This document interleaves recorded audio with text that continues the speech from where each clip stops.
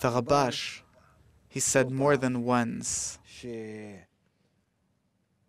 that the term love was not born, it doesn't exist, it's simply something beastly within us. I love her. What is that? That's beastliness.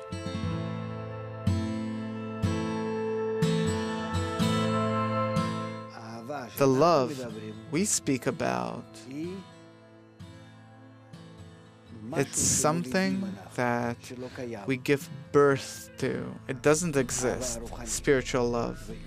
And it comes as a result of concession, where a person overcomes himself.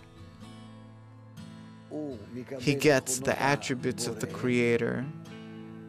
To the extent to which he can get the attributes of the Creator out or from within the attributes of the Creator, he sees who he is going to connect with. And then, as a result, he already has the attitude of love towards someone, meaning to the extent to which he loves the Creator. He loves the friend, because by the friend, he can realize love towards the Creator.